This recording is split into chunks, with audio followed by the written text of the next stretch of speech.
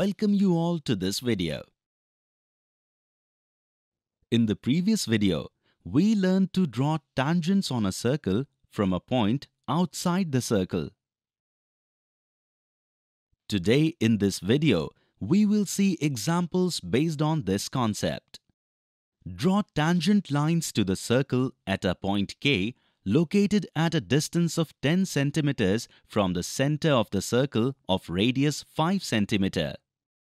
First, consider a point P as center. Draw a circle of radius 5 cm.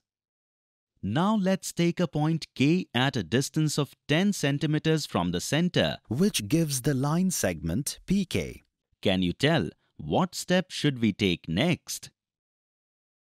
Now we will bisect the line segment PK, from which we get the midpoint M of the line segment PK. Now let PM or MK be the radius. Let's draw a circle from the point M, which intersects the first circle at point S and T. From point K, draw lines through point S and T.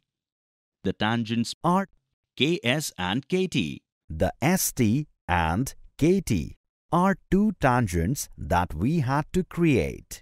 Let us see another example based on the tangent lines of a circle. Draw two tangent lines on a circle with center O in such a way that an angle of 60 degrees is made between the two. Can you tell what is different in this question? Like every question, in this question also we have a circle and know about its center. But in this question, we have not been told the distance between the outer point and the center of the circle, but the angle formed between the tangent lines is described. Come, let's see how we can solve this type of question.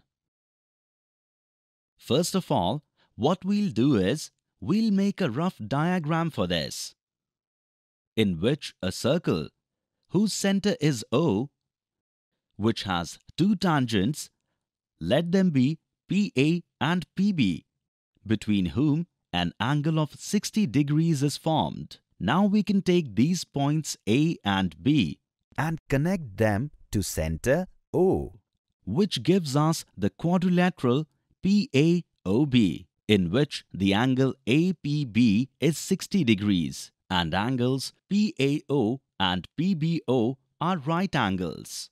Because PA and PB are tangent lines and OA and OB are the radii of the circle. Can you tell the value of angle AOB? Absolutely right. The sum of the four angles of a quadrilateral is 360 degrees. Therefore, the value of angle AOB will be 120 degrees. In this way, we complete our rough diagram. Let us begin with the actual diagram, keeping this rough image in mind. First of all, consider point O as the center. Let's draw a circle of an appropriate radius. Now draw two radii, OA and OB, making an angle of 120 degrees. Now the tangent lines passing through these 2 points A and B have to be drawn. Can you draw a tangent from a point given on a circle? We know that tangent line is perpendicular to the radius. So we draw perpendiculars from point A and B. The two intersect each other at point P on extending them. Thus, we get two desired tangents PA and PB.